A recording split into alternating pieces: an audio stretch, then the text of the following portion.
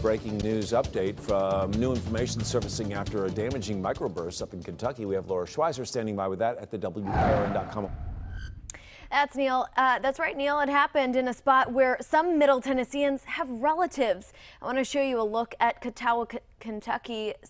They saw some storms yesterday. In fact, it was a microburst, the city's park and marina, and the path of that weather, and seeing some damage this morning. We just learned moments ago from officials there that 3 docks were damaged, and the estimated cost $1 million.